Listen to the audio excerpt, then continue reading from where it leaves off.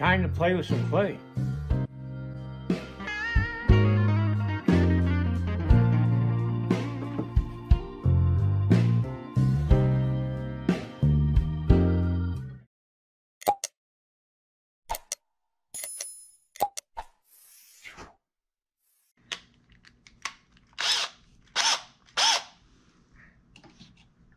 Okay, what I'm doing is I'm trying to figure out how I'm going to position this horse here on my stand. And I think I'm going to probably put it like that. I'm going to have to readjust his head and everything, but I think it'll be that way. Right now I'm going to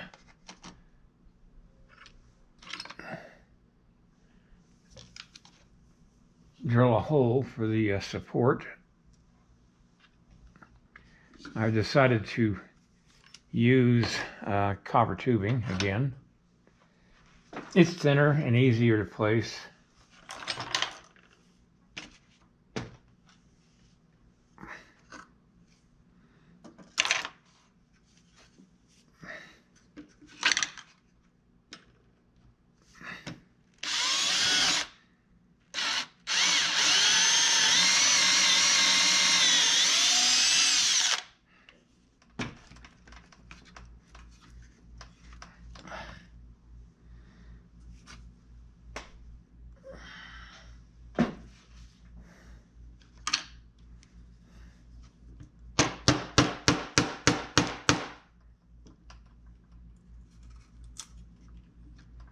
Okay, good support.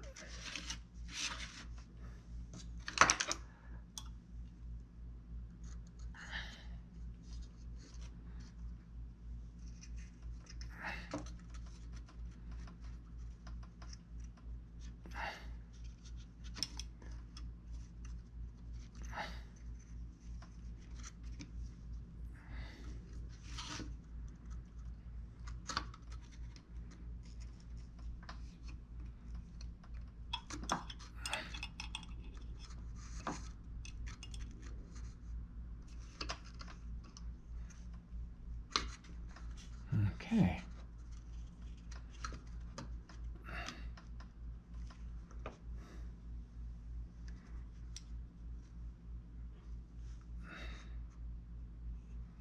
All right, I'll come back after I get everything anchored and get the first one mounted on my little jig.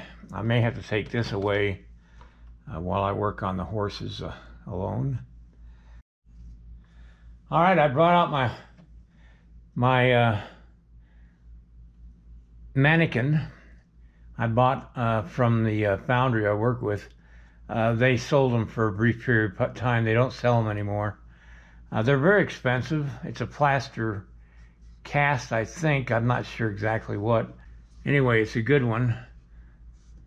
And but it gives me the three-dimensional view of the bone structure, which is always good to have. I'm going to continue. I just sketch in the hips as much as I can. There are proportions to the width of the hips and to the length of the hips, and the distance between the rib cage and the edge of the rib cage, all that stuff. And like I said, I cover all that in my video on creating a horse from scratch. So anyway, this makes it a lot easier for me in the long run, and I'm going to work a little bit more, and then I got to quit because I haven't eaten anything today, and it's almost 7 o'clock in the evening. Well, I got the leg bones in the back almost sketched in, and I'm going to fill in the rib cage right now. I'm still going to cover this with J-Mac clay, but I want to just put a basis for the rib cage out of a harder material so that it won't be changing on me. And I also want to get the front legs done, and I can't do that until I get the rib cage filled in.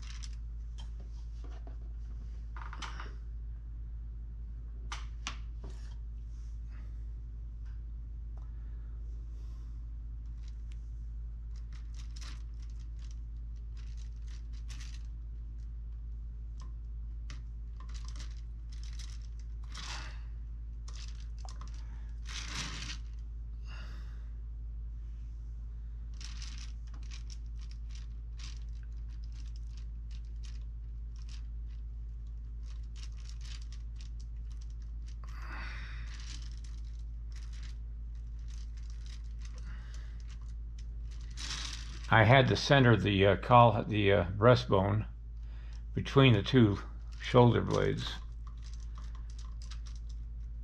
as well.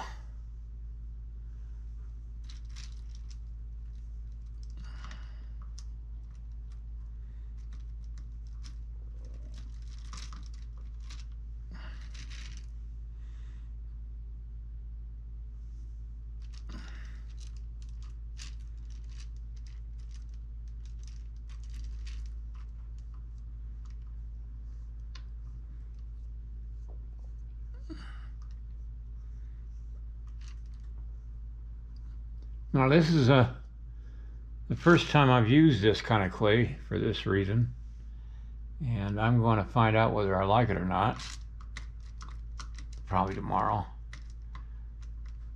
when the clay has a chance to stiffen up a bit.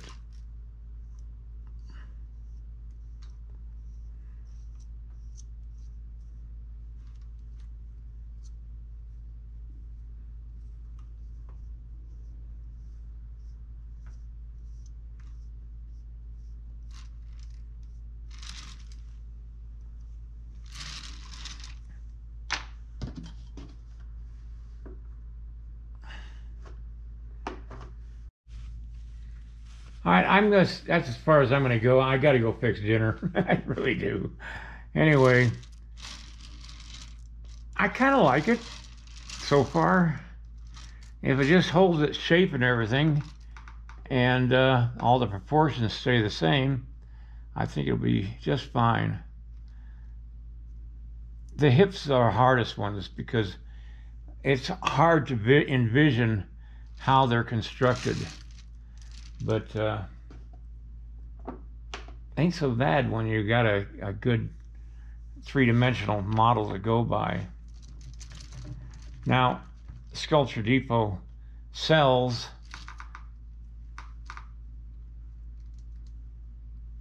the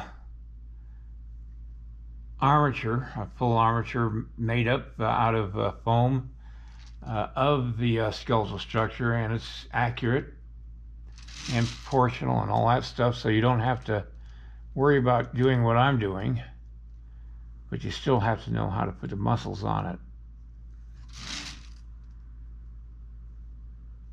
And depending on the type of horse you sculpt, this is going to be a Mustang.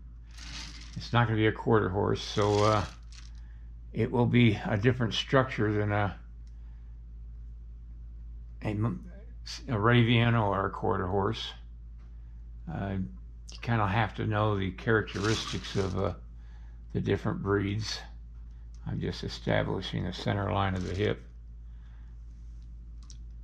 and the backbone to the tail.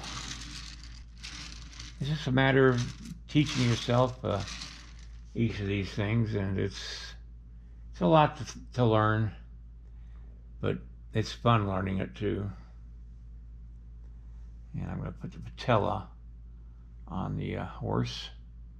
Yes, they have a kneecap, just like humans. Just thought of that. I better put it on now while the clay is soft. All right. Good night, everybody. I'll see you next time. give me a thumbs up and share my video. And then check out my instructional DVDs, the link down below this video. Alright, see you next time.